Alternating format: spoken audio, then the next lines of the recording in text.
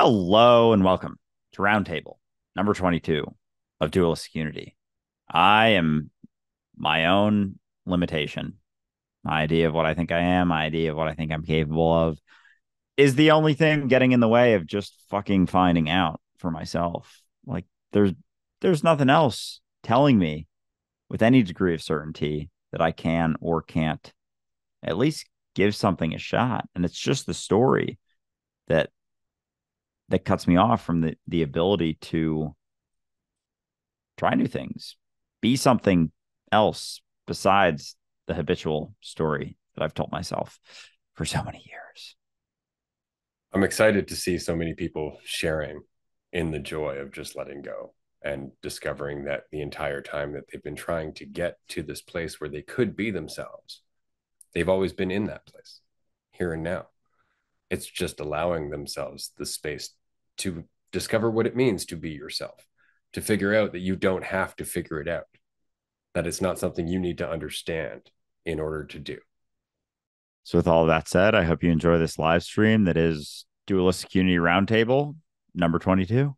And here we are for a roundtable episode. I am very excited about this. We don't do these often enough, in my opinion. But on the other hand, it's good for people to be able to get out into their lives, try some stuff out, feel a little unbalanced, come back to a moment of clarity, and then they can come back here and share their tales of adventure, as it were. So here we are for a roundtable episode. I'm going to pass it over to Andrew here, and I'm going to do something quickly, and then we're going to kick it off.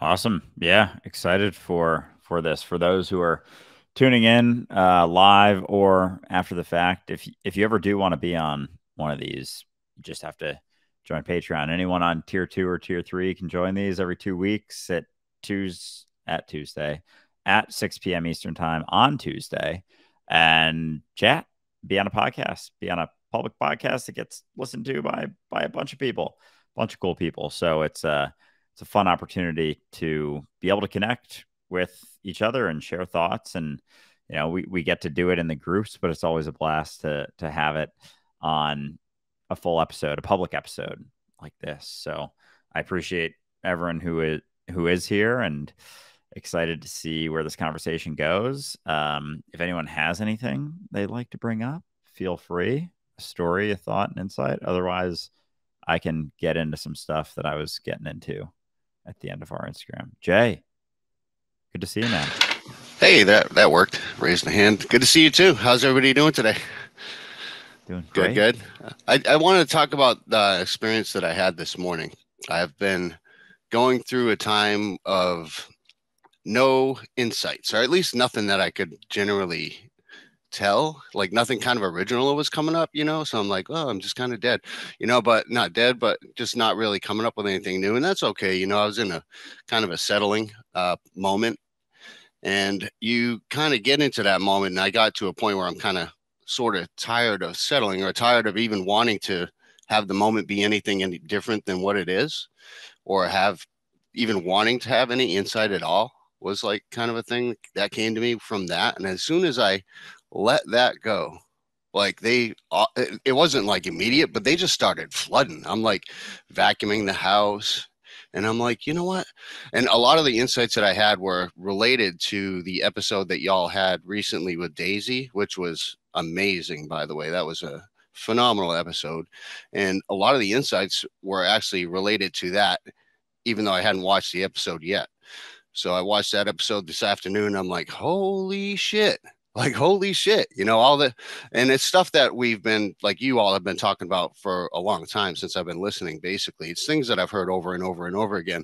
But until you can really like put the puzzle pieces together, sometimes it's kind of like cursory, it's kind of like there, like, yeah, I get it. I understand, but I didn't really, and it's not until that moment where I like really got it that I was like, holy shit, like a big one that I had today was just the responsibility of the moment. Basically, that anything that I can think of about myself is a judgment, whether it's good or bad or anywhere in between. Any kind of a thought at all that I have about myself is automatically in a judgment state.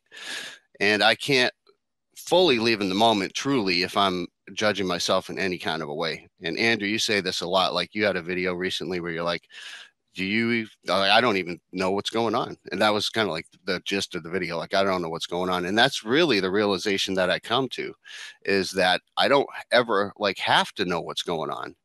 You know, I can just kind of just be, and I don't have to have a judgment. And the discernment from when it's a judgment or when it's just a realization of something happening is like the key to unlocking the right now. You know what I mean?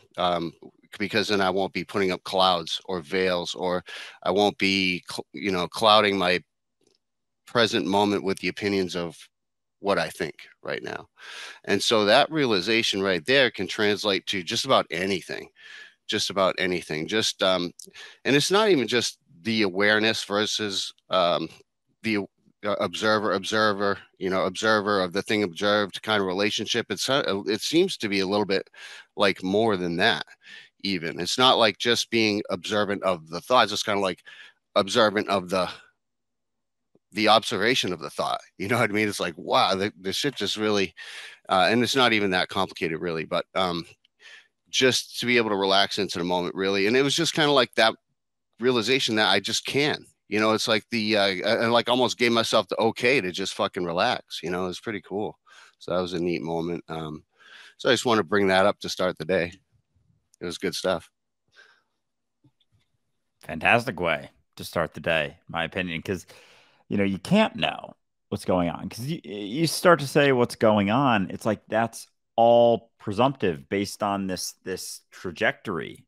Then, like, you can't know what's going on ever, because that would mean that what's to come, what's next.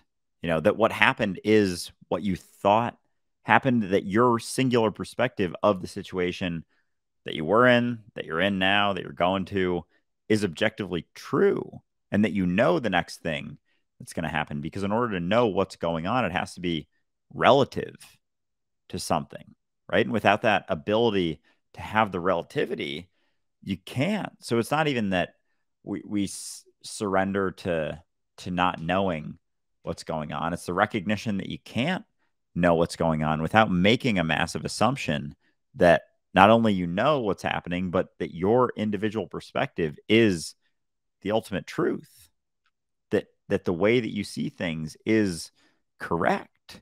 You can never know those things in regards to, the insights and the desire for insights. I know you were able to, surrender that, but even the idea that a lack of insights means something about you isn't even close to that, because the ultimate insight is you.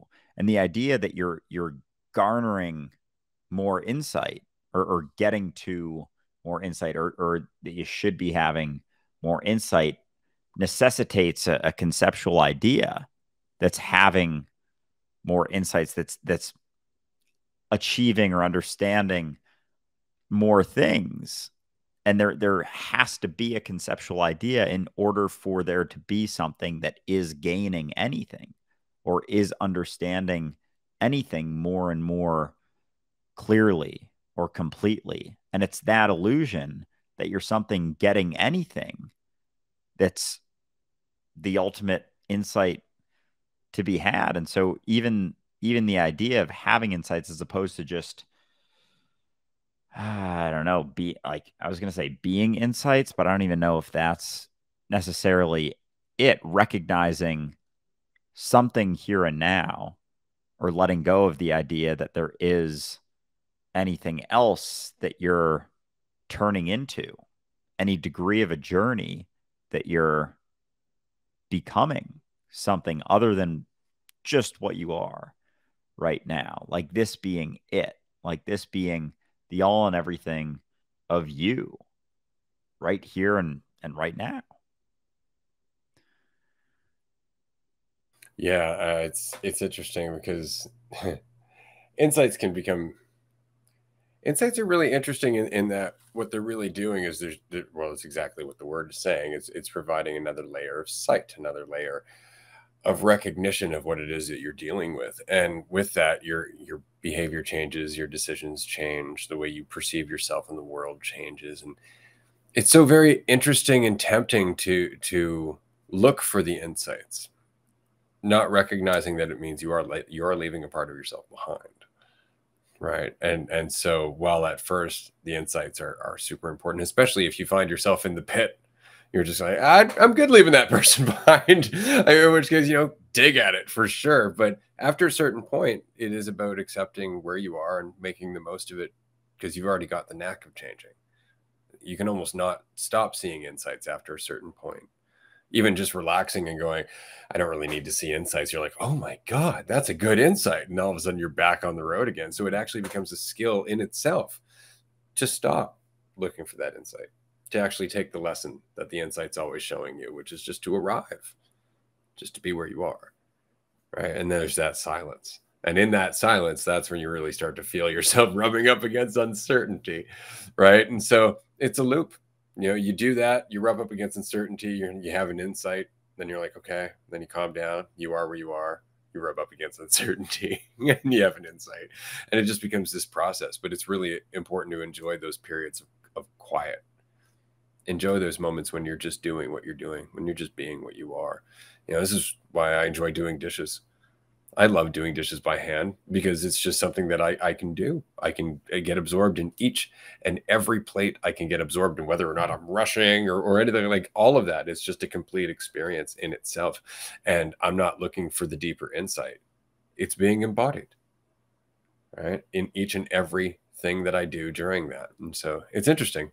We have this hesitation, and rightfully so, to let go of the inner narration, to let go of the inner dialogue that we're having with ourselves, because we are all the time, right? And that inner dialogue is reflected in our quote unquote outer dialogue with everyone else. But it really is just an ongoing conversation with ourselves about our existence.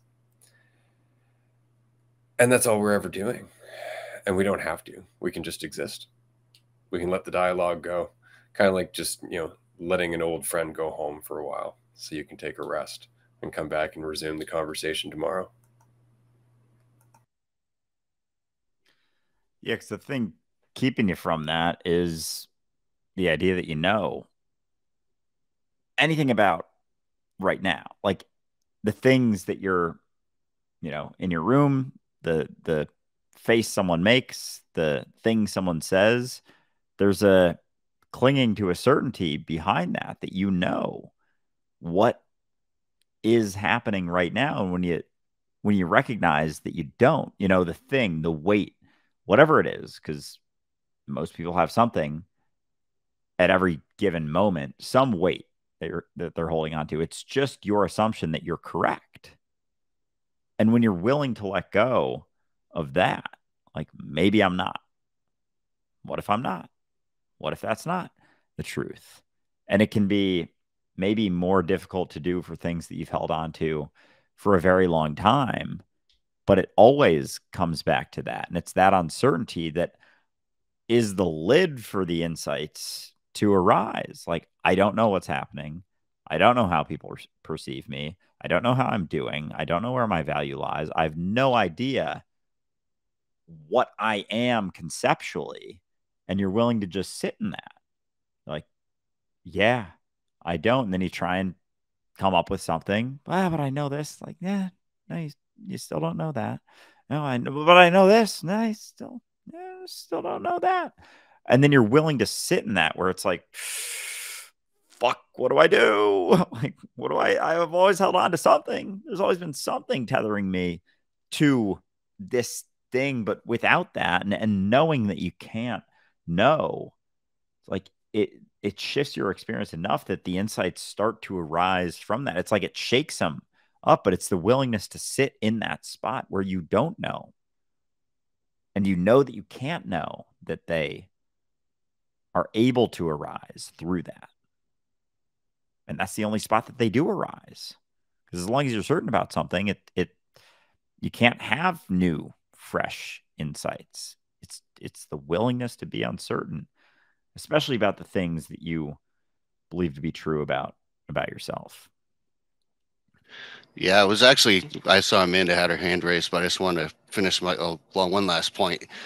since you mentioned that, while I was going through some of those insights earlier, I was kind of thinking about change, because it is always constant change.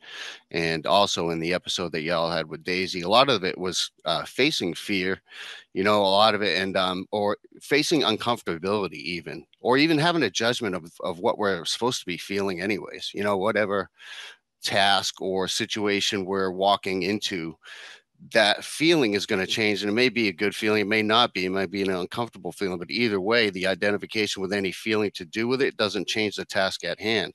So without any kind of an identification with a preference for a feeling, then we can go ahead and do the thing without having, and just be ourselves, and that's where it all kind of came together in the moment this morning. I'm sure it is cyclical, and it's always changed anyways, but today it really fucking made sense. It's like, man, it's just always constant change. So anything that I really want to do, because I've been a little bit stuck here at times, I have a lot of things I would like to do to get started, but the fear has held me back. It might be procrastination. I might call it some other label. It might be I got busy, I might have to work, or I'm tired, or I could put any kind of a label on it, but it really is just procrastination due to that I'm not ready to face that feeling yet. And I wasn't, but I don't have, once that feeling is faced, I don't even have to identify with it. It's just a matter of just going through. And one last thing, I was thinking about change, and I'm thinking about even something as simple as a rock. I can hold a rock in my hand. I can look at that rock and think I know everything about that rock. But all the time I'm looking at that rock, there's a chemical composition change going on inside of that. Like there's degradation, the forces of nature cause everything to degrade. So from the time that I look at that rock to the time I stop looking at that rock, it's actually a different rock. And the whole time I've been looking at it, that rock has been going through change. I never know what that rock ever is, ever. And how could I ever know what I am or what direction I'm going to go in? Kind of like Ray mentioned earlier, where like I was shooting for the stars, and I don't even know how to just enjoy my day yet. So it is really just relaxing into it. But thanks for letting me share, guys. Yeah, no, I'm grateful for you sharing, because it really is, and I do it more than anybody I know, man. I love it. It's just so much fun to soar and see how much we're capable of, and at the same token, it's recognizing that it really does enhance our appreciation of when we're not doing that. Just the capacity to understand that we're not as limited as we think. It changes our day-to-day experience. It changes our moment-to-moment experience all the time. And it's just knowing that you can really be an insightful motherfucker if you want to be, right? And it's nice to know, because how often do we tell ourselves that we're not capable of clarity, or we're not capable of understanding, or we're not capable of, doing more with our life, or if you want to call it more, or getting more aligned, I guess you could say. It's all bullshit. You can do anything. It's just a matter of time and attention, right? So knowing that changes how much you need to get shit done, right? Suddenly you can sit on that beach and not think to yourself, but I'm not working on self-improvement. Recognizing that that's why you're on the beach. It's because you can appreciate it now. Enjoy that. You've worked that hard to get there, right? The self-improvement will come in challenging moments. Enjoy the ones that aren't. Amanda. Sorry, I was just putting a small joke in the chat. I say my jokes really for me. You guys all just don't. You just get to relish in the comedic wonder that I swim in. No, but I love the rant, Jay. And I definitely watched the episode with Daisy. Incredible. I watched it twice in the first 24 hours, because there's so many juicy nuggets, and it's just like reading a book again. Like there's no way I'm going to get all the nuggets the first time around. So, we got to go round 2, round 3 and go into it again. But I love this conversation about insights and about like the application. And so what came to mind was an analogy about the insights being like a juicy bite. And sometimes I'll worry about when am I going to have my next juicy bite? And I'm not taking into consideration that the absorption of the nutrients is just as, if not more important than the bite to get to the nutrients, to get to the application. But yet I think about the juicy bites. Is it a nutritious bite? Is it a tasty bite? How long has it been since the last bite? And so I'm thinking all about these bites and forgetting that the whole point of taking the bite was to absorb the lesson to absorb the nutrients that are coming from said insight or said bite. And I love the analogy that was given, walking through the fire. And there's so many different types of fire. So Jay, when you were talking like, oh, the fire could be fear, and I was like, oh, it could be, resistance. It could be paranoia. It could be insecurities. It can be anxiety. It can be any of that, because just like there are different types of fire, different flames, there's blue flames and white flames and red flames. And, so there's different types of fire. There's going to be different versions of the fire that you walk through. But it's so easy to not want to walk through it when we're constantly being sold fire extinguishers. Everywhere you look, it's like, oh, no, the fire's dangerous. And it's like, what isn't dangerous? What is it? Because the last time I checked, there is no risk-free option. Every option comes with risk. Every option comes with anxiety. There is no getting out of that deal.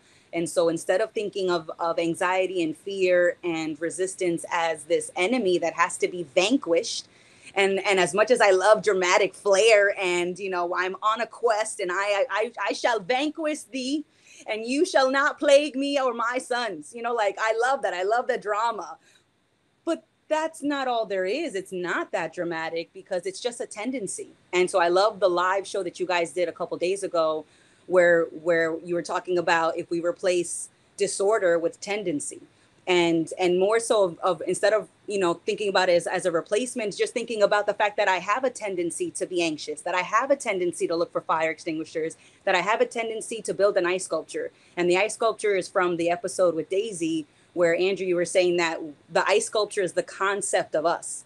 So there's a concept of Amanda, and that is my ice sculpture, and I can try to protect it from the flames, but the flames are always going to be there. And the hilarious thing is that I can always make a new ice sculpture, right? But I can't eliminate fire as a factor, but I can always make a new sculpture. But yet I think that I have to protect the sculpture. Like if it's gone, that's it, because I'm so attached to that sculpture that I can't imagine existing without it. But I was here before there was a concept of Amanda, before we got a name, before all of that, there was existence. Because as Kathy from the Vancouver retreat beautifully put, existence is existence is existence. And, I felt like a record when I was on the shrooms, and I was the center of the record. And Kathy and I'm forgetting, she was like the music. She was like the notes of the music. And so as she's like walking around me saying existence is existence, I was just like, man, this feels like a loop. And it was just so funny, because it's like, when isn't there a loop? When isn't there a rant, Jay? When isn't there a reason to be like, woe is me? But it's okay to fall off the surfing board. It's okay to get burnt a little bit, because the fire isn't the enemy. Growth isn't the enemy, and neither are the tendencies. It's just things to notice, things we could change, because all options are always on the table, regardless of whichever one I focus on for however long I focus on it. It doesn't eliminate an option from being available, and it's always available, and I can always embrace it if I just notice that I haven't picked it yet and decide to pick it. And so it's just, it's hilariously frustrating. And I'll end it on that note. Yeah, because tendency, even in that way, it has this sort of neutral undertone. Like disorder has this incredibly negative undertone, right? Whereas tendency is just kind of like, that's something that you do. And so to your point, Amanda, it's so much harder to fight a tendency, but you're able to look at it now from a perspective where it's like, that's something I do pretty often. I'm experiencing some consequences of this. It's not that it means there's something wrong with me. It's just something that you can actually look at instead of something that you fight and you try and get rid of, or you submit to. This is just who I am. This is just what I am. This is just it for the rest of my life. This is exactly how I'm going to be forever. Like there is that, there is that tendency towards us seeing disorders as something that are stuck to us. Like they're stuck to us forever. It's like something that we carry with us throughout our entire lives. And this is my lot in life. I have this disorder. It's chemical imbalance. Like how fucked is that statement even?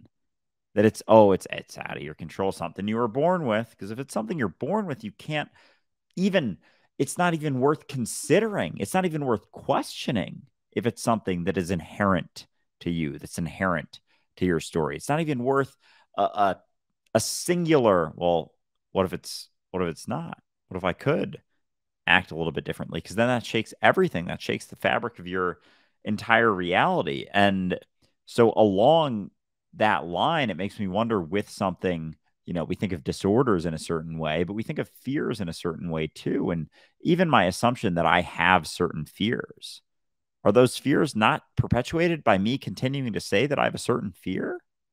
I have a certain fear of this thing. It's like, do you know that?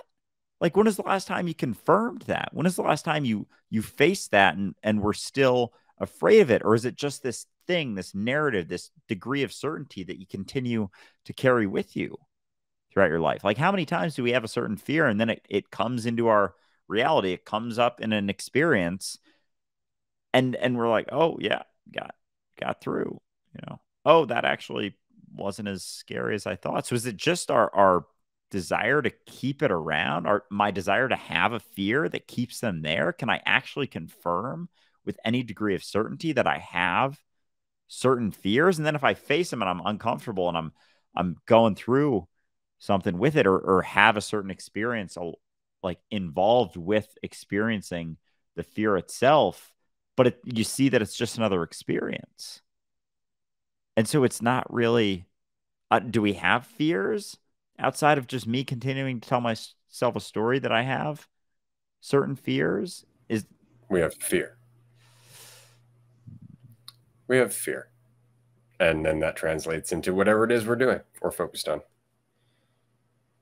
But it's the experience of fear, which is really the experience of self-doubt, right? Of self-analysis, of measuring yourself up rather than just continuing on. But the experience of fear is always there. It's just that it translates into different experiences. Yeah. Oh, man. Just that. And as soon as I perceive myself to be something that I can conceptualize, it's like I just translate my fear of not being enough, fear of being incomplete, into an experience in which that would play out, in which I could confirm it. But it's the same sort of thing that I'm almost trying to give certainty to. Like, oh, it can't just be me making assumptions about things. It's got to be because of something, and passing that responsibility off to it. You know? Yeah, yeah, Maddie. Good to see you. It just from this conversation, I'm thinking about how we always try to overcome our fear as if it's like something that can be overcome, like we can completely diminish it. Fear is always going to be there, and I'm starting to see that fear is like, it's pretty much all the same. Like, it's that same feeling no matter what it is, right? And just talking about like disorders, lately I've been watching like some videos on TikTok how there will be autistic or neurodivergent people talking about the things that they go through. And I think that's just a massive assumption that you're special and you go through this and everybody else around you isn't going through the same thing. Like, they're just really good at masking themselves from it, distracting themselves from it, or maybe they haven't even like taken the time to sit with themselves and realize like what is going on. They just haven't had the chance to observe and watch where everything is coming from, or watch their reactions. Instead of giving themselves to the time to kind of observe, they just keep following through with their emotions, and they just keep clinging to this reaction because it's just been their go-to and it's so familiar. So it's just the thing that they naturally do. But I think it's interesting how neurodivergent people will talk about neurotypical people as if like they're dumber, or like, no, they're just they don't know, like they're not as aware as we are, they're not as sensitive as we are. And it's like, no, this, like, we are all born the same. Do you see anybody going through some kind of like different process? Like there's no other process that we know of. So it's ridiculous to think that yeah, one person can be like this and another person can be like that. I know that there are differences, but the way that we just, like, yeah, it's just it's crazy for them to kind of put themselves up on a pedestal like that and think that they have more shit to deal with when we're all going through the shit. And I just see how that creates a like a separation between us when I don't even want to say supposed to be coming together, but when we can come together, just because we can, because we're all in this together. And I mean, what good is singling out a group of us and not allowing them to be exposed to the topics that you talk about just because you think that they think in a particular way, or because you think that this is how they are, when really they just might not have ever been exposed to this kind of thinking or this way of seeing things. Like I've never been diagnosed with any kind of like disorder or anything, but when I listen to people talk about the things that they go through or the things that they experience or how this happens or how that happens, I'm like, yeah, like I totally relate to that. Like I do this here and there. Like it's not just you going through this. Like everyone experiences this on some on the spectrum. You just might be wrapped up in it or had more time to kind of go back and forth than I have. Yeah, I don't have much else to say, but just wanted to drop that in there. Yeah, that's awesome. Oh, go ahead. Oh, I was just gonna say, like that whole desire to see someone as something, or like neurodivergent versus neurotypical and all of that, is just another mechanism of maintaining me, of maintaining my perspective of myself. Like they're all just mechanisms of doing that. Like the false certainty that I am what I think I am. We're all just experiencing different ways to do that, to maintain that I'm something separate from something else. Right. And we do it in many, many different ways to make ourselves feel a little bit more certain, not realizing that that's, what's maintaining our prison.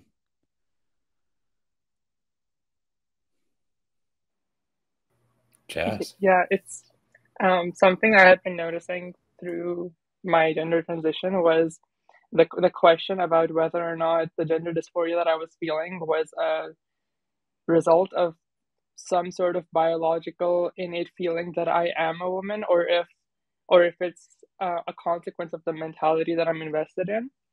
And so that was really interesting to see play out, because if there is a biology behind it, some chemistry behind it, then I'm kind of locked into this one path. And so there's not very much nuance for decisions I could make, because then I'm feeling certain feelings about some type of way about some discomfort with many different parts of my body and how they don't fit into this idea that I have that of what it needs to fit into. And it's kind of funny how all of those ideas that I have in my head are exactly what is expected of a woman. So it's interesting how it's like kind of just aligned like that in my head. And so yeah, I was just noticing how I went to see the Barbie movie a few days ago. Great movie, highly recommend.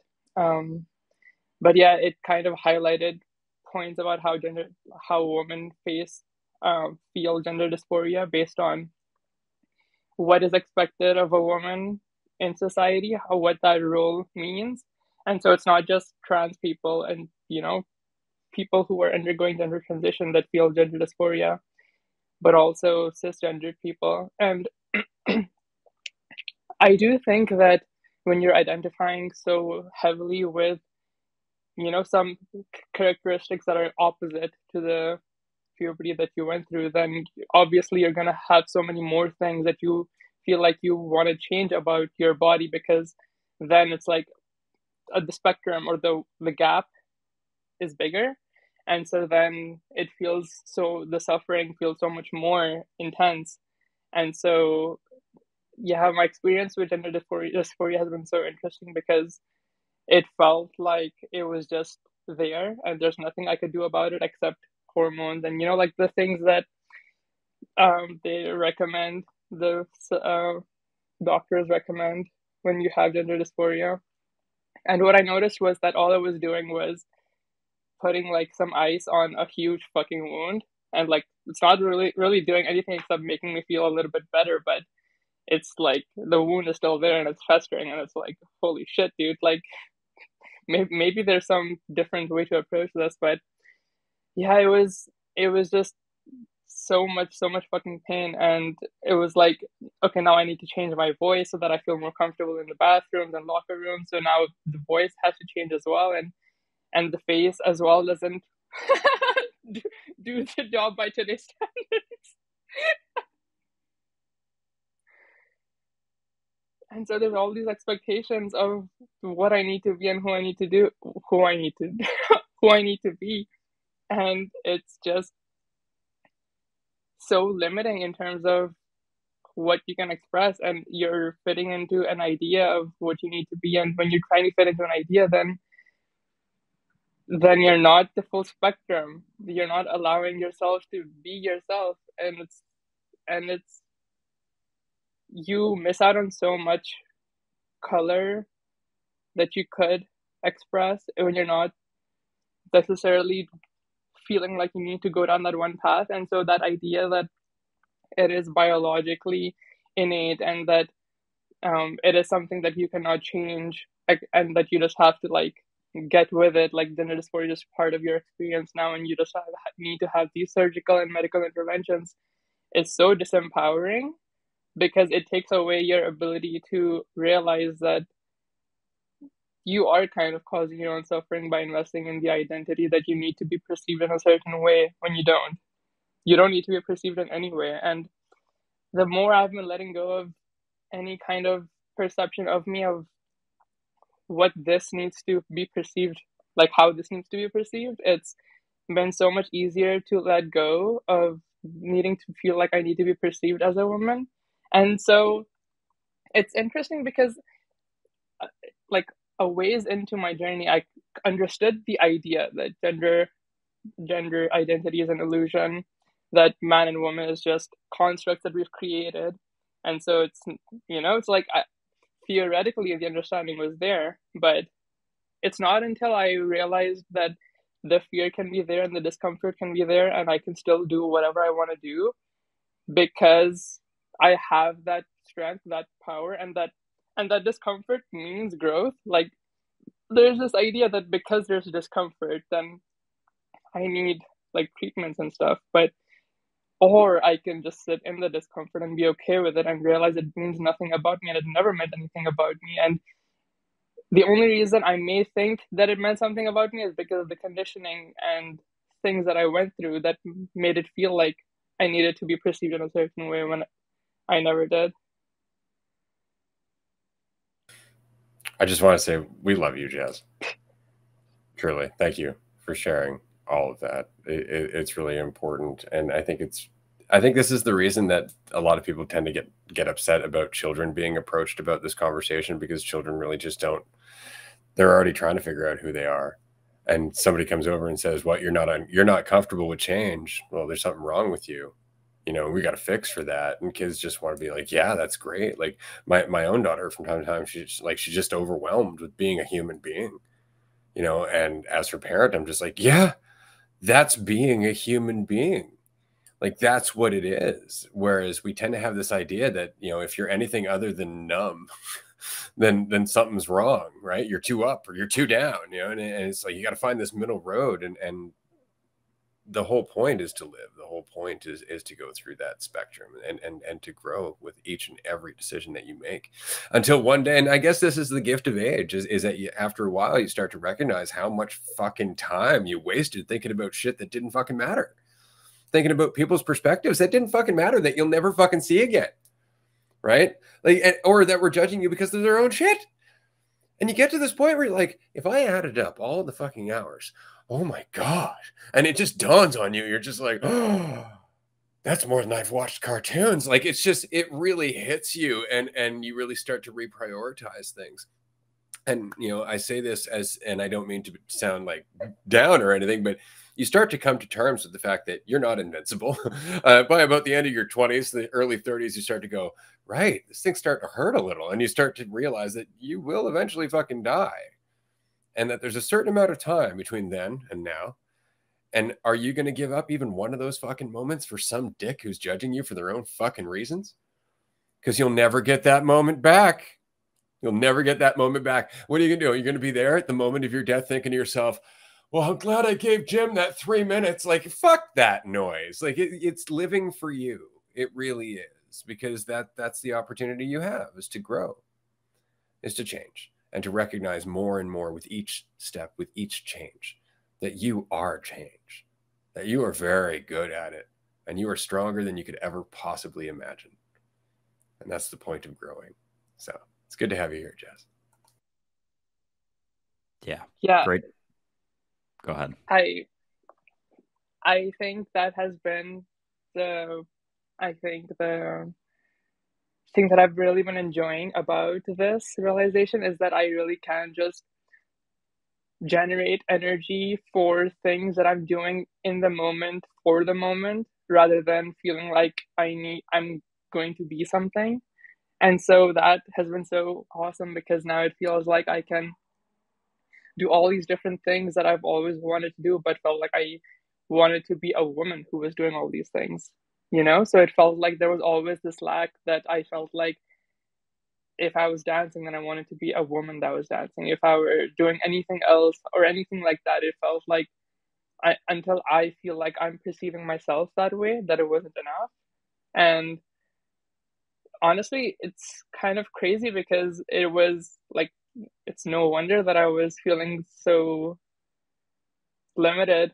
It felt like there was a huge weight that I was carrying, that I was carrying around in every moment, that it felt like. And so it's definitely a process that's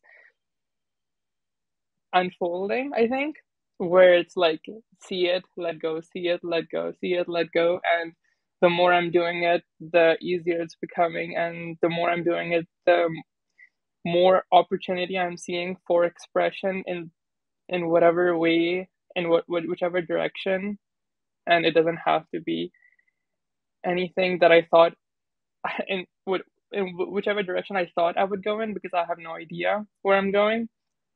And it's nice to know that I don't need to have any sort of checkpoints along that journey, or any sort of flags where it's like, okay, now I get this surgery at this time, and then I'll feel some sort of way that is more fulfilling of the experience that I'm feeling now. Like, there's none of that now. Like, I don't I don't know where we go here, but it's nice to know that there's that freedom to explore and to be curious about wherever that is. That's beautiful. And I just want to say that, you know, this is something that everybody goes through in their own way. I think is that, figuratively, we all think that we need to be something to enjoy the dance, and really there's nothing better than being able to dance without judging who we are, to just dance as ourselves, you know. And we all go through that. So I'm glad you're learning to dance, and we all are. Likewise, I appreciate you sharing all of that, Jazz. I appreciate you. Period. End of story. But that concern of being something, like, if you maintain an idea of what you think you are or what you think you should be, it's going to dictate your actions. So whether you see yourself as a woman, or you see yourself who's good at things, you know, you see yourself as a woman, you have to dance as a woman, which is just a conceptual idea. You see yourself as someone who's good at stuff, and you don't think you're good at dancing, you're just not going to dance. You're just going to avoid it. So we're always handcuffing ourselves. I'm someone who is this, and therefore I must always fit that bill, no matter what I'm doing. no matter what I'm stepping into. I'm someone who doesn't fail. So therefore, if I go into something where there's the opportunity to fail, I just won't go into it. I just won't do it. I'll just fucking avoid it because I'm not someone who fails. I'm not someone who stumbles. I'm not someone who this. I'm someone who does this. I'm not someone who does this. So therefore, we just box ourselves in, box ourselves in, box ourselves in until we're so confined that we barely move. We don't do anything outside of the things that we know we can do. And that's pretty much the process of becoming an adult, right? Growing up, becoming more and more certain about what I can and can't do until I'm in this tiny little box and never try anything new because I can't, because I'm not someone who fails. Because what would that mean if I'm someone who fails? Someone who fails is less than. Someone who fails isn't enough. So therefore, I must avoid anything in which that potential may arise. And so, with things like gender dysphoria as well, like everyone goes through it. Everyone's experiencing it. If anyone maintains any idea of what the fuck it means to be a man or a woman, they experience gender dysphoria. And the further you see yourself from what you're supposed to be or what you're born as, the more drastic the things that must be changed. I've used this example before. If I go into a store and don't buy a pink shirt because I don't think that's the way to be a man, that's some degree of an action that I must take in order to avoid. If I see myself as something else, have a stronger, more of a disparity, there must be more drastic actions taken. But we're always somewhere on that spectrum as long as we're maintaining an idea of what we think it means to be something, and we're coupling that with an idea of ourselves. And it's where those line up dictates how extreme of an action I must take in order to match that conceptual idea of what I think I am.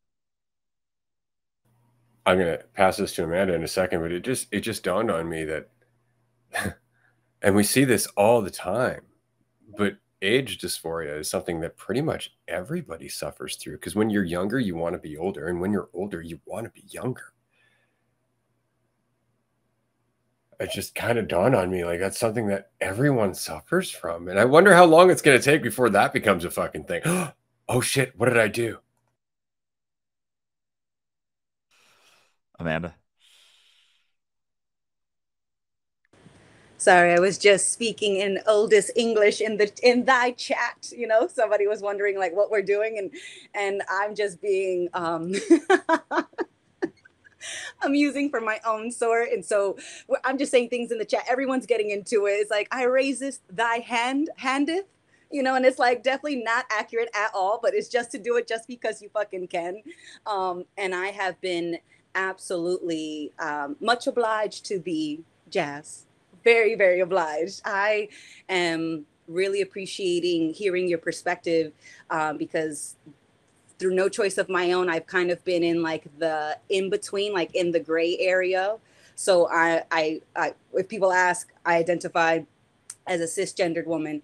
But when I was growing up, I was constantly called a tomboy. And so because I didn't fit the norm, they told me that I wasn't a normal girl.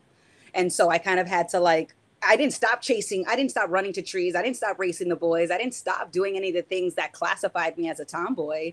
But it was just something that I kind of knew that I didn't fit that mold well.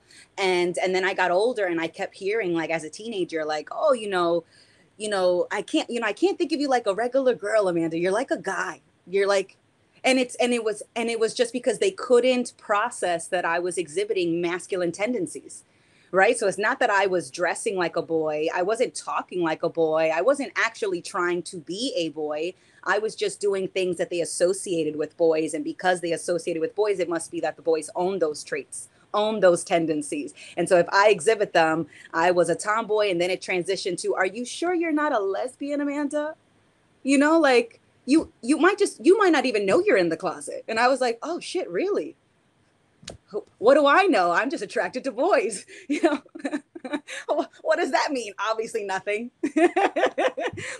Because I exhibit assertiveness and boldness, and I do it unapologetically, and I did it despite knowing that I didn't fit the mold. It was like, oh, then you must be a man, or you must want to be. And so it's been quite interesting that I never took their word. So I never thought that I was a lesbian. I never thought that I was a boy in a girl's body. I never thought that anything that they told me was true. I just was doing what I wanted to do because I was having fun. And if anybody hangs out with me, you know that I tend to do what I want. I was during the Vancouver retreat, I was like going into full lizard mode. And what that means, everybody, is that I was finding large rocks and sitting on those rocks and laying on those rocks as a lizard would. Not caring. And I said it exactly like that. And it was like, oh, this isn't graceful. This isn't feminine. This isn't masculine. This is lizard-like, motherfuckers. Like, we are having a lizard moment and we are going to bask in this sun just because we feel like we can, And so it's been hilarious to kind of see that you get branded and you think you're winning when you get to pick the brand, but it's just as painful. Like, this is my label. Like, oh, I'm a tomboy. And so I'm just going to brand myself with this. And that's all I am. And it's like, no, it's just that you exhibit whatever you can and all options are available. So it doesn't matter if you pick something that's described as feminine or masculine or assertive or passive. It's like, that just happens to be what you picked. And you can pick anything at any time. And it means nothing about you. And I was thinking about you, Jazz, while I was at the airport, and I was looking at the bathrooms, and I was like, damn, how fun is it that Jazz can like pick both bathrooms, and it doesn't matter which bathroom you pick, somebody will be bothered.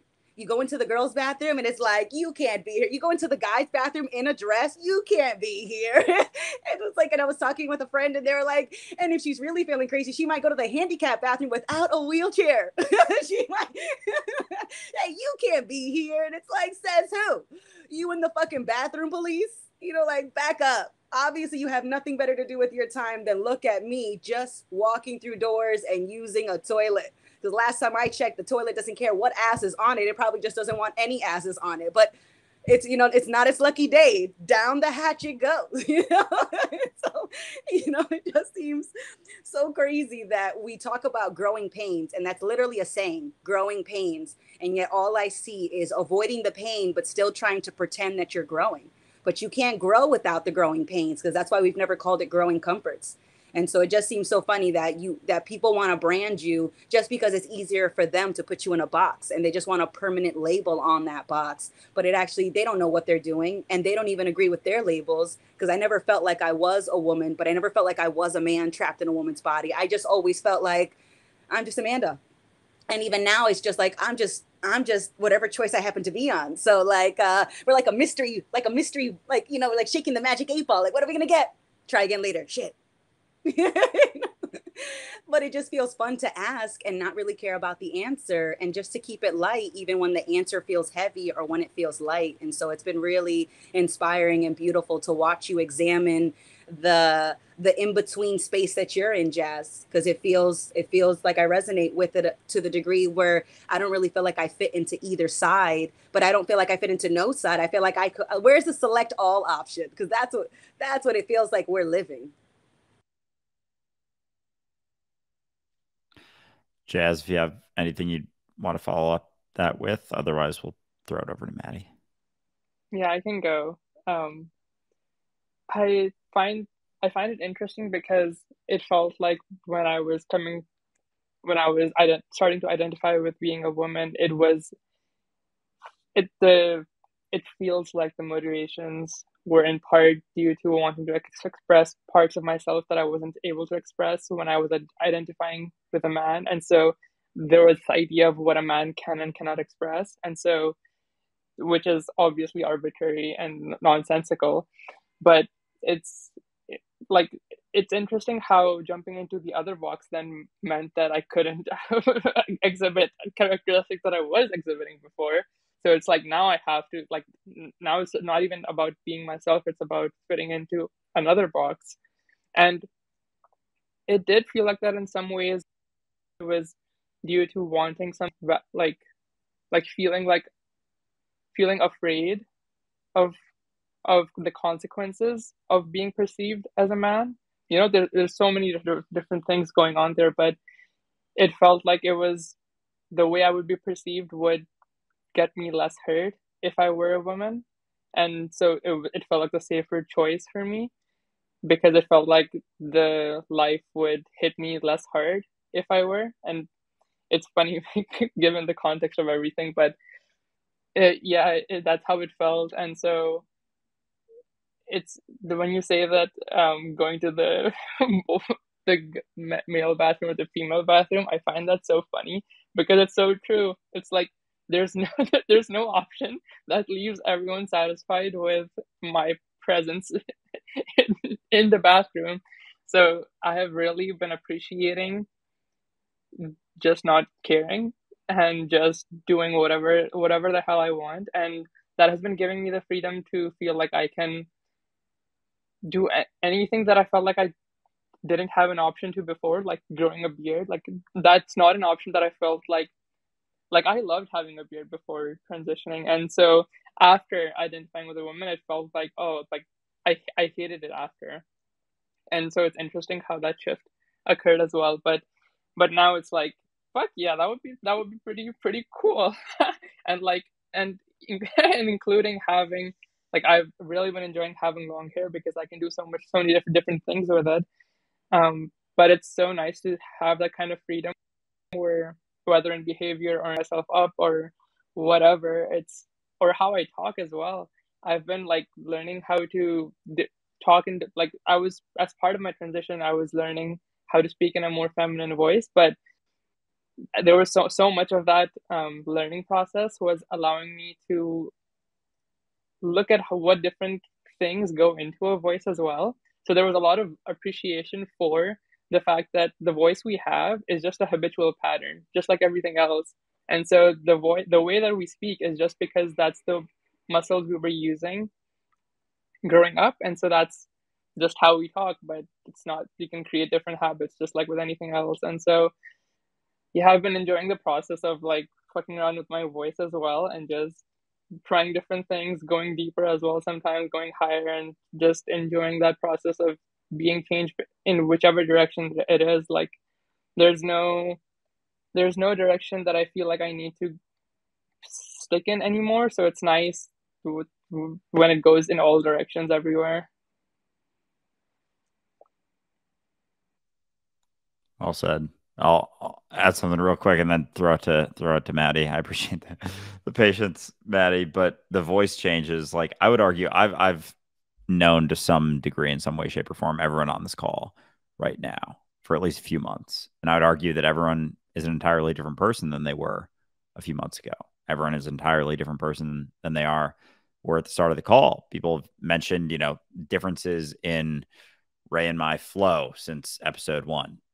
Especially my voice, how I talk. Like there's been massive shifts in that. And yet, so everyone's always a different person each and every day, but we maintain this story of what I am or what I think I should be or what I think I'm capable of. And that cuts us off from being ourselves. But everyone's changing all the time. Like everyone's always a different person. And you're a different person to everyone that you meet. You're a different person to you than you are to anyone else. There's so many different iterations of you right now. And it's always the case, but we're always changing, whether we see ourselves as changed or not. Like we are inherently different. Maddie.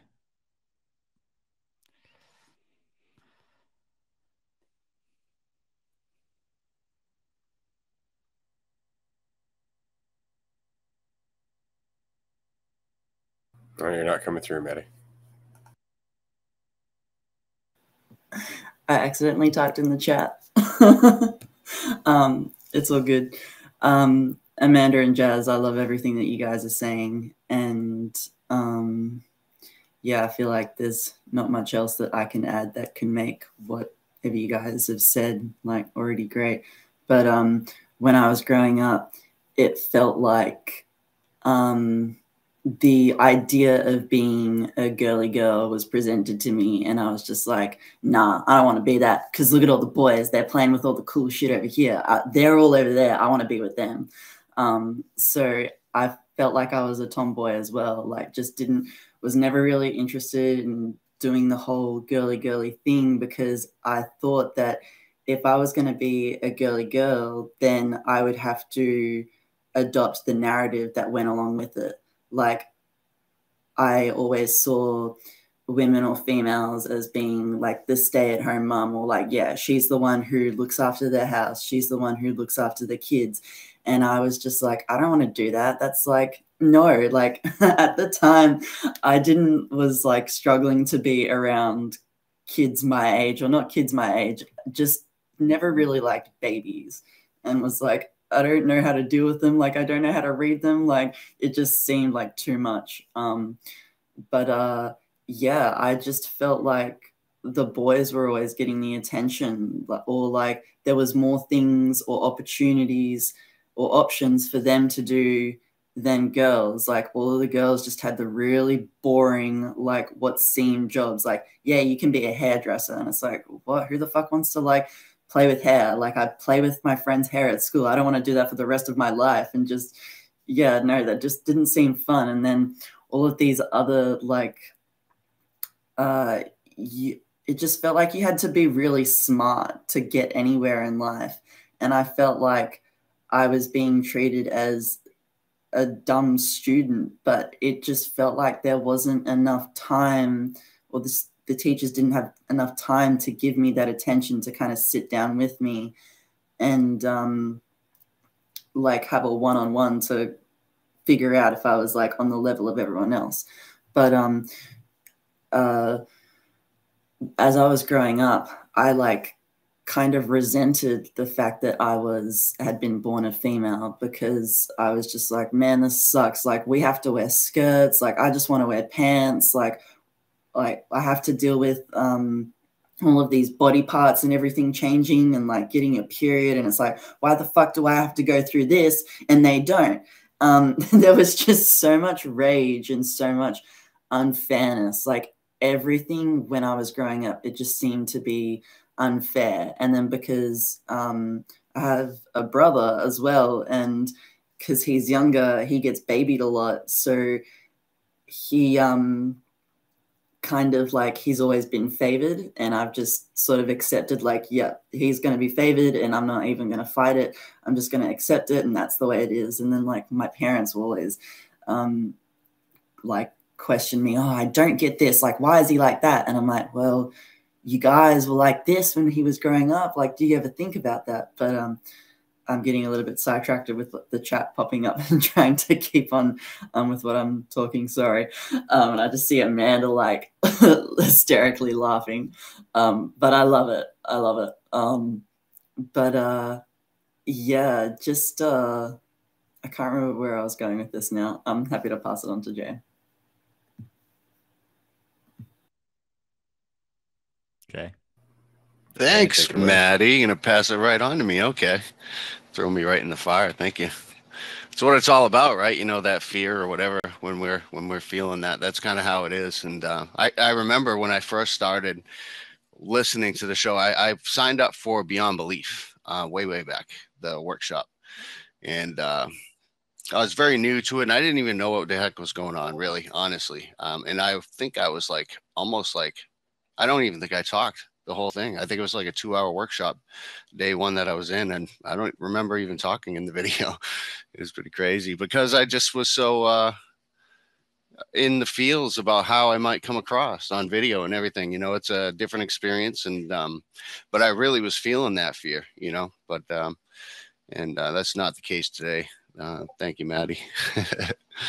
I don't have, you know, actually, I was thinking along the lines of dysphorias and stuff like that too. And when I'm younger, you know, when we're younger, we're kind of conditioned into these things in a way. You know, it's like we're learning. Okay, this is blue. Oh, that's blue. Thanks. All right, and this is the number 3. Oh, that's number 3. Great, thanks. And you're a boy.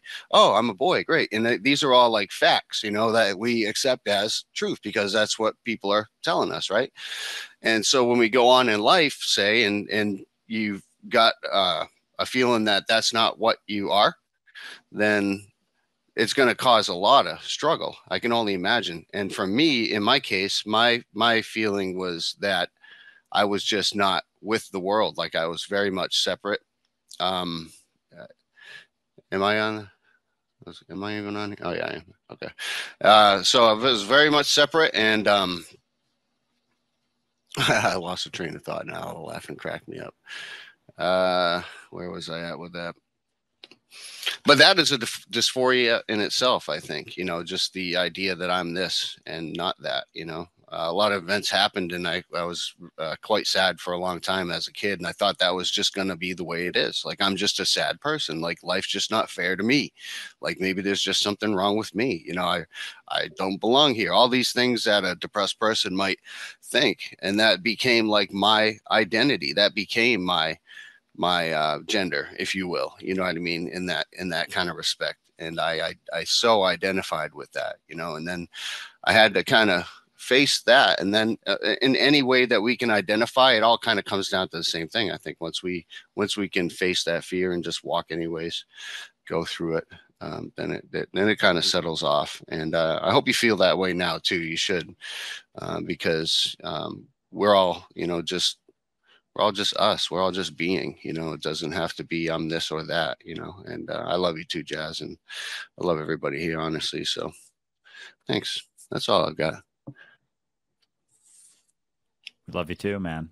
And that's just it. The ability to just to even step into something without any regard for how it's going to go or how it's going to be heard. Because anytime we step into something with an idea of how it should sound or how it should be, is this false fucking certainty that we know what the best thing to say, the best response to have, the right thing to say, the correct way to say it, the correct way to sound.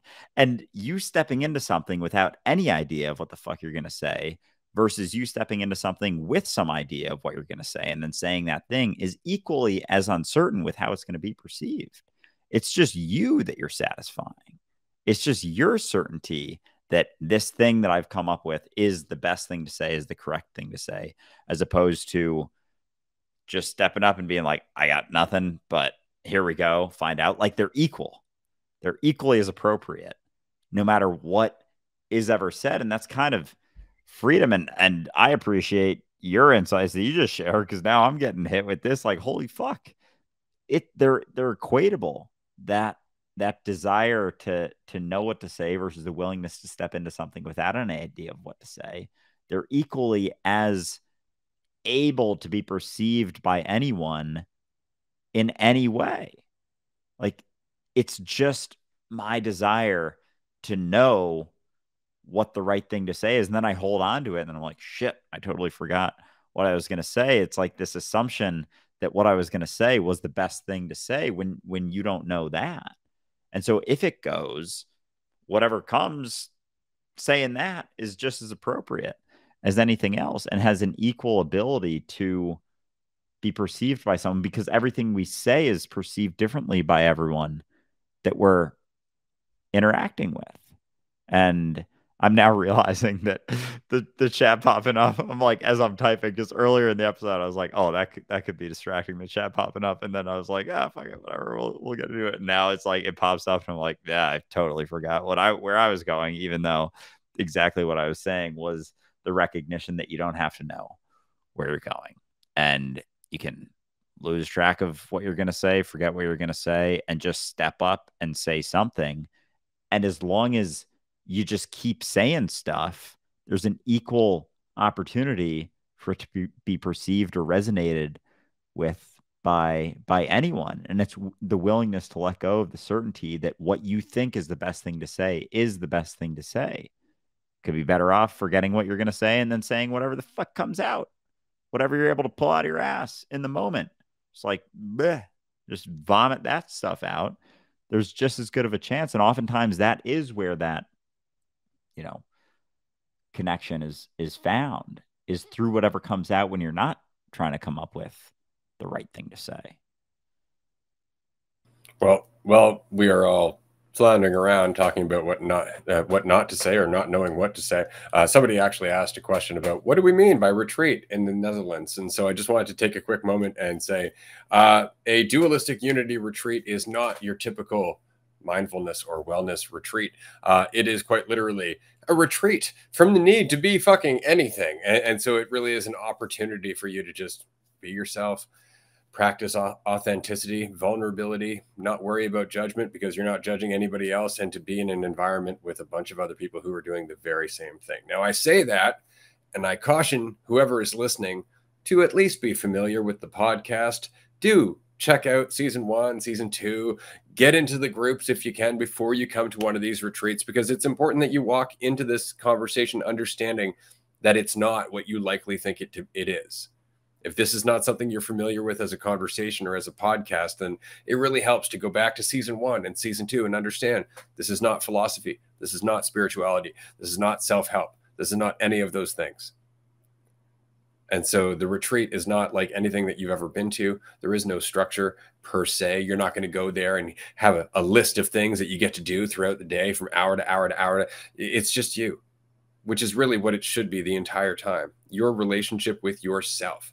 And you can spend some time by yourself. You can take a walk along this around this giant property. You can go sit in the hot tub, or you can have a really interesting conversation with somebody who is doing their own work, their own introspection. And so these retreats are really a lot of fun.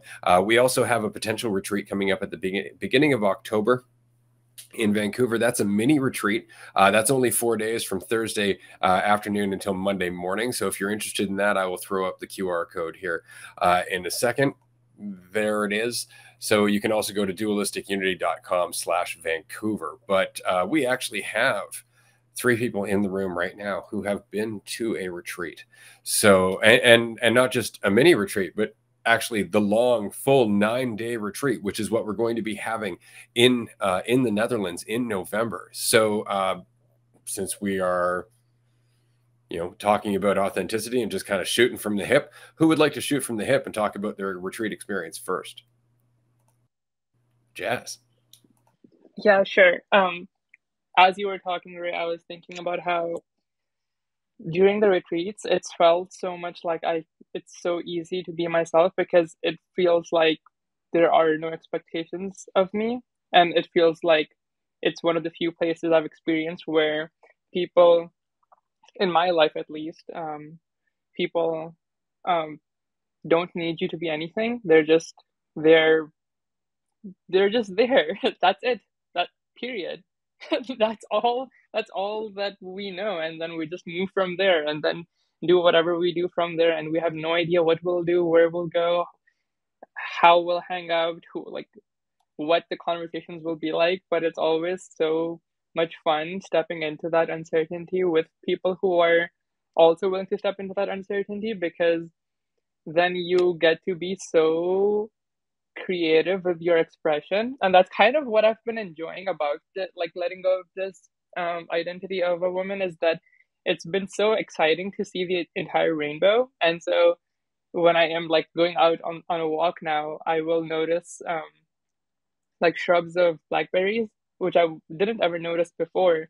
But on the newest Vancouver retreat, we were picking off blackberries from nearby places in the neighborhood, and like it was so cool that I was noticing these things now. And today I was on a run as well, and I just started lizarding on a bunch of rocks, like after my run, and I never would have even like thought to do that before. But it's that state of relaxation and letting go and realizing that you can do it and just like relax into it has been really nice, because the retreats, I feel like, have been a really cool place for me to see that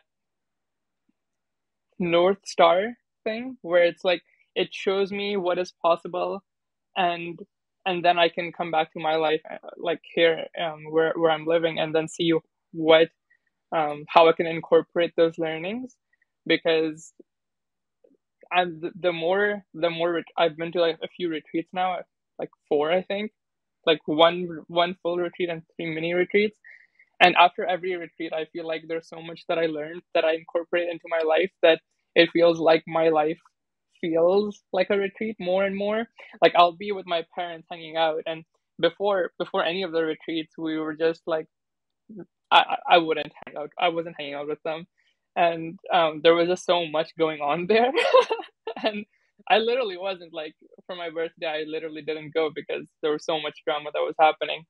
And now it's like I'm spending so much time with them, like all the time, and it's so much fun because I'm not holding on to any of their expectations and just being myself and not feeling like they need to be anything either. And it's providing so much room for growth for all of us. So it's feeling like my time with my parents feel like a different kind of retreat as well that it never used to feel like before.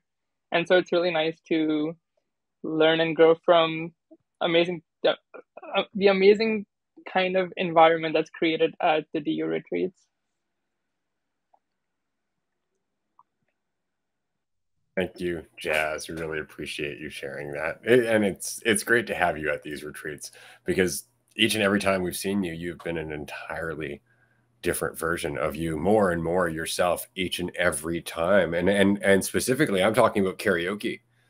You know, I know between the first karaoke to the last karaoke that there was definitely an alignment with just fucking doing it, just dancing. And it was fucking beautiful to see.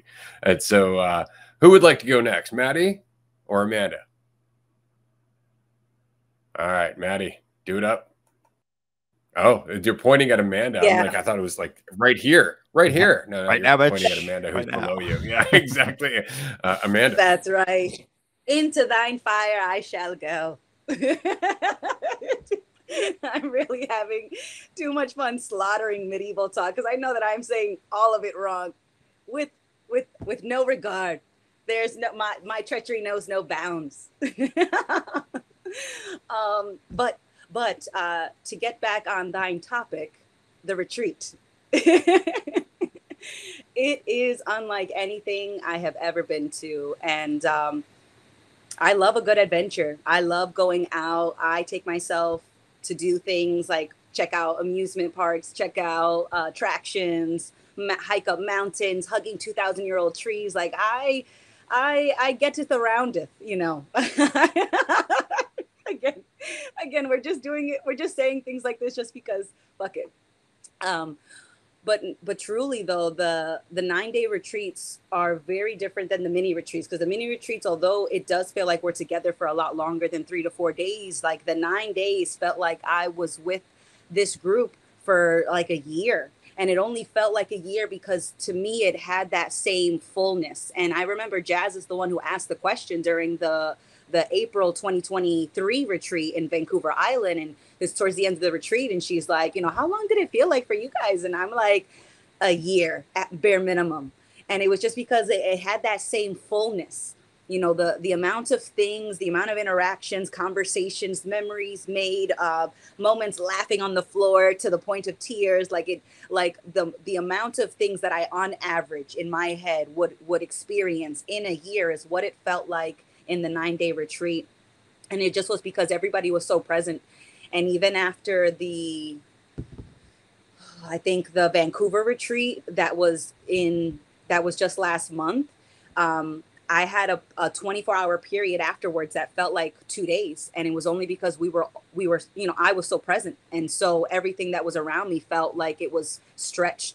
And when you're at these retreats, everybody is there. No one is thinking, and even if they think about it for a moment, nobody's really thinking about home. People weren't on their phones. People weren't trying to watch TV or watch movies, or people were there. They wanted to talk. They wanted to share. They wanted to just go for a walk. And so when I had a friend ask me about the retreat, and I'm telling the friend, I'm like, you know, the point is the people.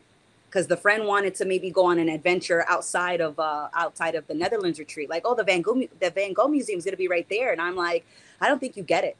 Like, hanging out with all of you is the point.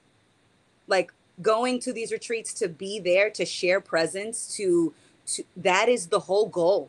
Like, there is no itinerary other than like, be here.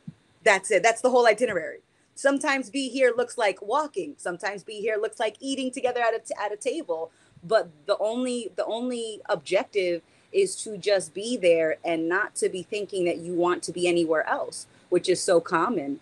And so when I tell people about the retreats, I'm like, make sure when you're going for you, because if you bring a partner, if you bring a friend, if you bring someone, they tend to want to bring the history with you. And so I told this friend, I was like, I'm not going as your friend. I'm not even going as Amanda. I'm just going because I want to go and I want to let go of everything. So if you want to go, make sure you're going for you, because I'm not going to be there to hold your hand or to make you feel better. Like my job is not to make my friends feel better. So make sure you're not going for that, because you're not going to get it. So it's not for sale. Do not try to buy it. Make sure that you're going because you want to do it for yourself. And it's a great practice for when you leave the retreat. You take that with you. And so I have moments where I can feel myself back at the retreat. I can hear certain jokes or certain conversations that I maybe wasn't a part of, but I got to listen to, certain scenes I got to walk in on, certain doodles that I got to draw, like certain walks we went on. Like, you take that with you, because rarely are you so present that you can soak it in.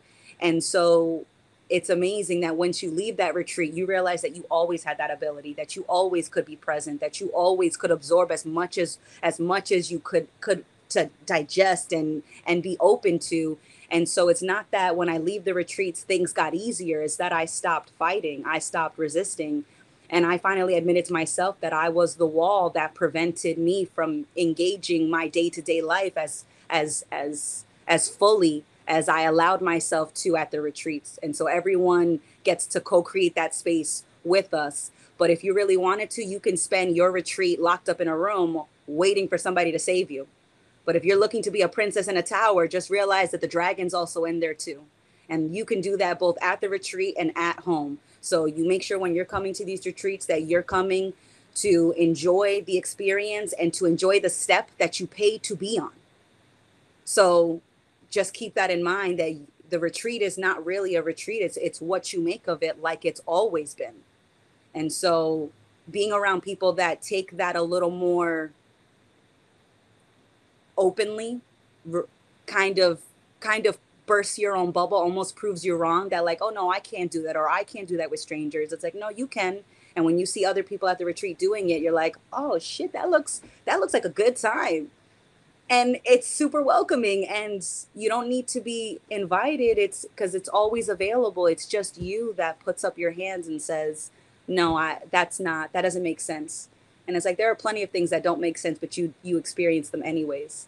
And so I encourage people to come to the retreats, especially the 9 days, because there's something really magical about being able to spend that much time not experiencing time, just being in the moment with other people who want nothing from you, who do not want to convince you, who are not trying to make you feel better, but they're also not asking that of you.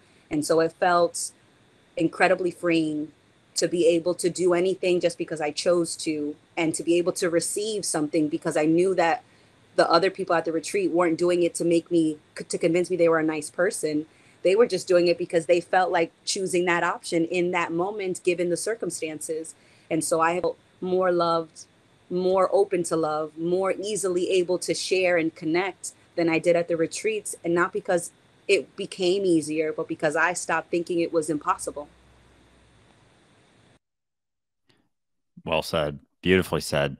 Thank you for sharing that, Amanda. Because it's and one of the biggest things I've taken away, and this is just for me, like speaking from my own experience as always, because like these retreats for me are fucking experiences as much as anyone else. I am at this retreat, involved in it. You may think you're coming to, see me be something if I'm just fucking maintaining my own idea of what I should or shouldn't be, but it's a safe spot for you to question your own assumptions about yourself and use it as a testing ground, because the assumptions about ourselves, the things that we think keep us safe, the story we tell ourselves, it's oftentimes very difficult to question it. We don't feel safe to question that, to act differently when we're surrounded by people who are reinforcing that story, who are doing everything they can to confirm that story. When you're surrounded by a bunch of people who are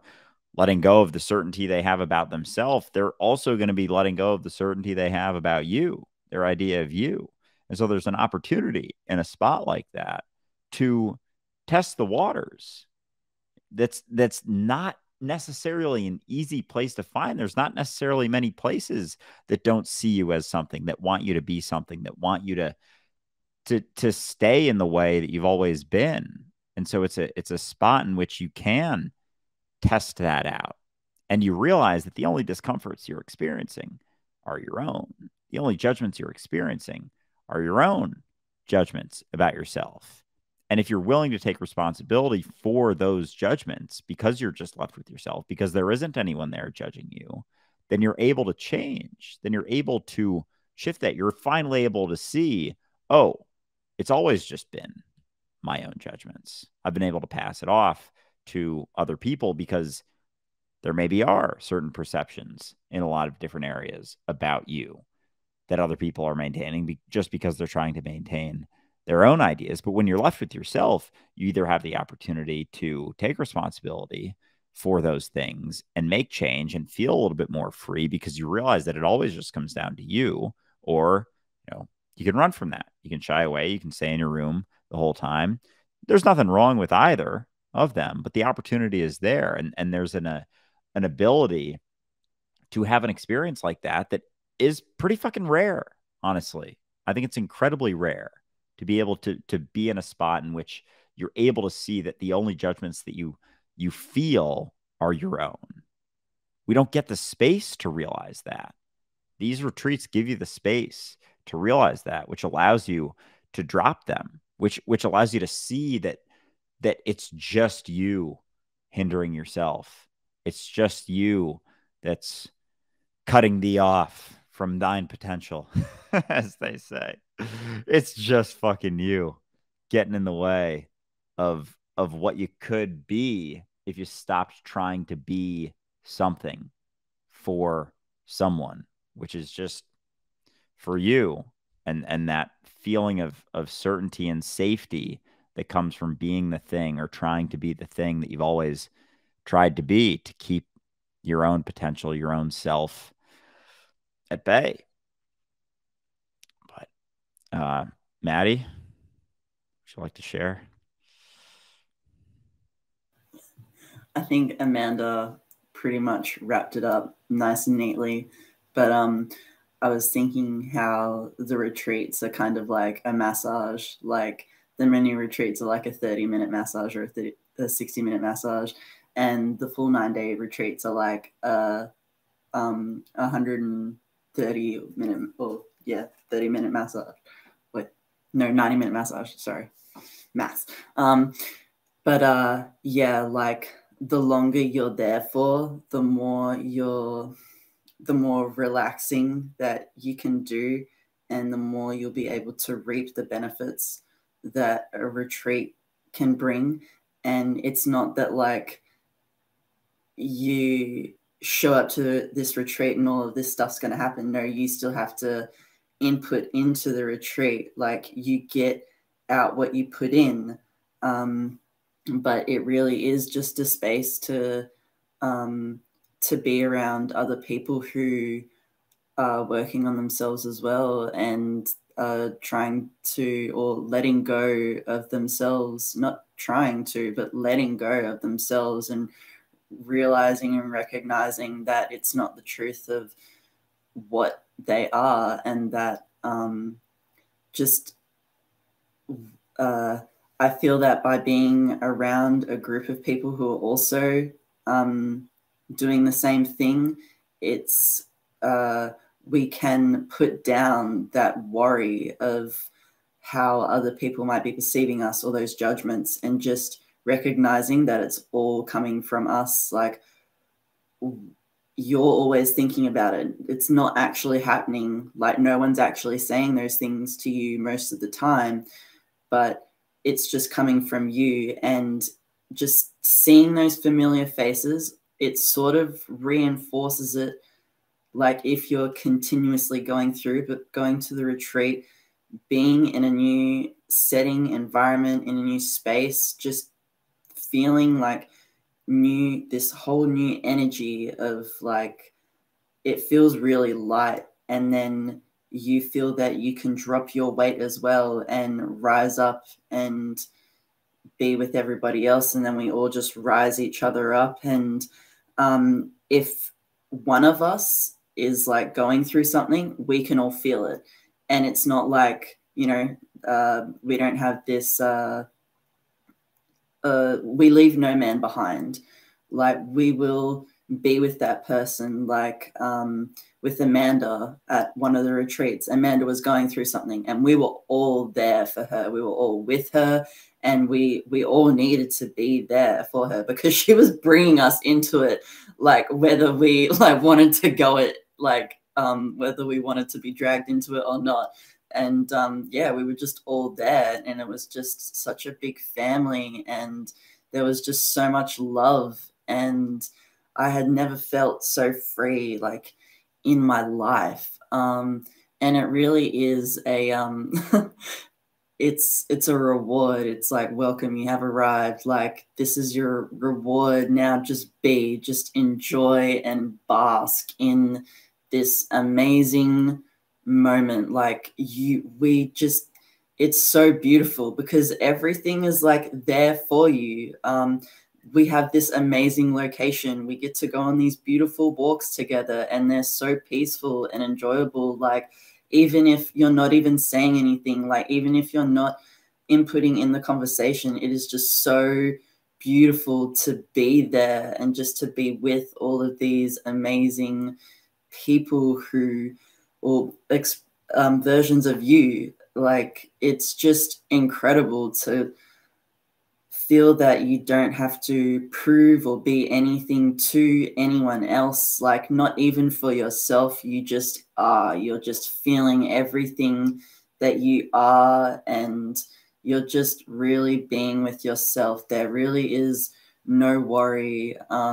There's barely any thought. Like by the second day, like there's or the thought is just kind of gone. Like, or you're not even paying attention to it. It's there, but like there is none of this concern of like, how is this person like thinking of me, or fuck, like did I do the wrong thing? There's like none of that. You're just finding out more of who you are, or just you're learning to express yourself in different ways. And it, like, I highly recommend going to a retreat. Like, it is life-changing, because yeah, it shows you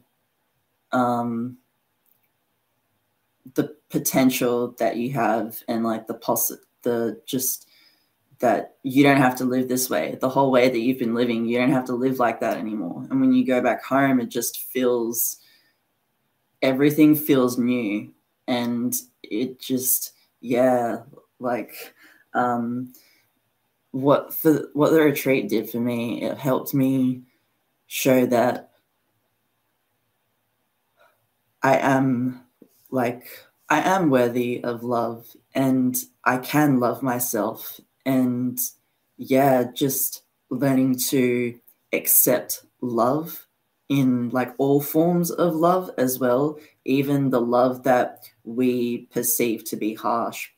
But like, yeah, it gave me an opening to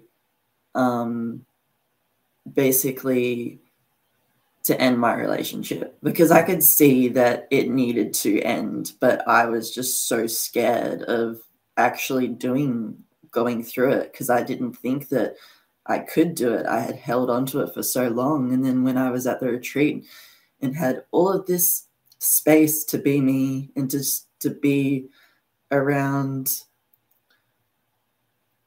just different people, just different energies, I knew, like, okay, I'm a lot happier than without being in the relationship or without thinking about it. And it was hard when I went home, because I felt like I had all of this energy behind me, and I was like, yeah, I'm going to do this. And then there was like, I had finally gotten a reaction that I had never gotten before when I went to break up. And then I kind of just fell back into that comfort and was like, yeah, okay, just going back into old patterns. And then I was unhappy, and I could just tell, like, yeah, no, the thing that I wanted to do before was the right decision for me. And I've just kind of lent back into this because it's what was familiar and it was just easier than moving forward.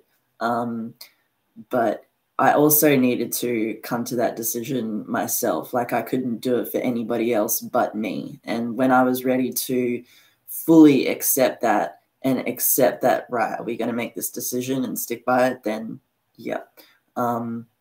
But the retreats are they're breathtaking. They're so much fun. It's like all vibes accepted. Like, we have moments where we're all chill and we're just like enjoying like the peace and love, and then we have times where we're all like energetic and ecstatic and like we're running around and just like saying weird silly stuff and having medieval times and playing pool and doing karaoke. And I think the karaoke is like, it's one of my favorite things. Yeah, just watching everyone come out and like really going for it, not caring about like how they sound. Like, no one else is like caring about how they sound. We're all just excited that you're up there doing it.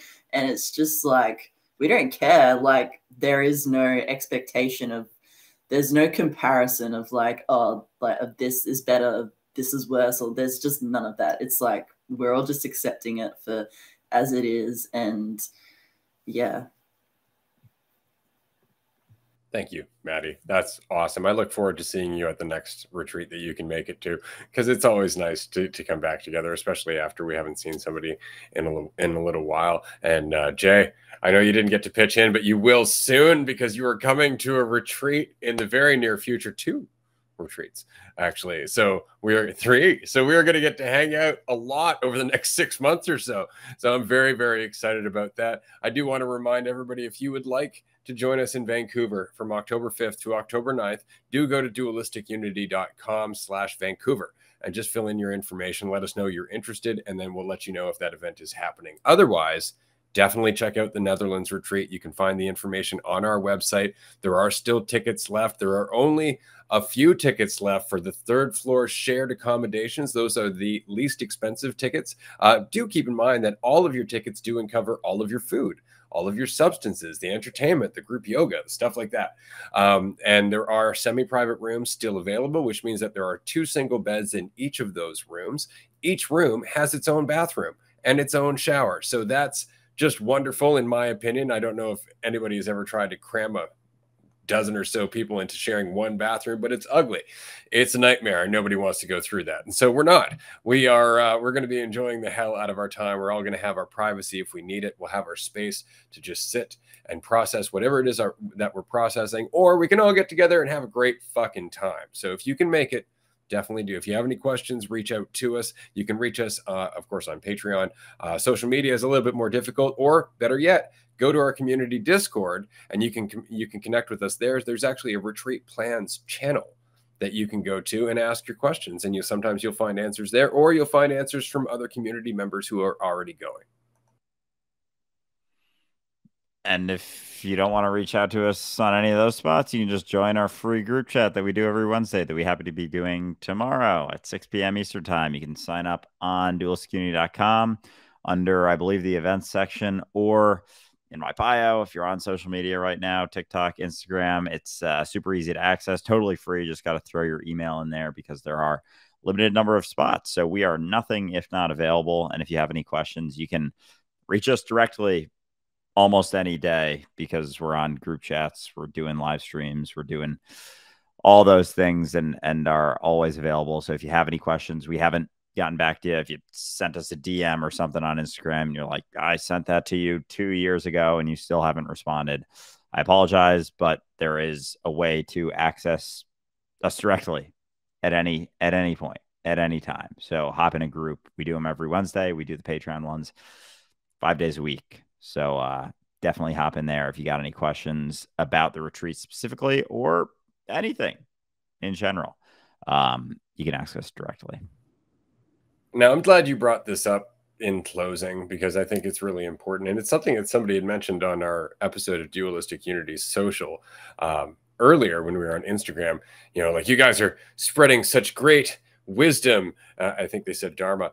And how do you reconcile charging for it? And I just wanted to ask, like, anybody charge you to be here? I think you're forgetting how Instagram works, or at least maybe you're confused as to how Instagram works. It's free. It's free. That said, we really do try and do as much as we can for free, as often as possible. We try to be here for groups. We try to be here for live streams and everything else. And if you can ask a question in those, we try to answer as best we can.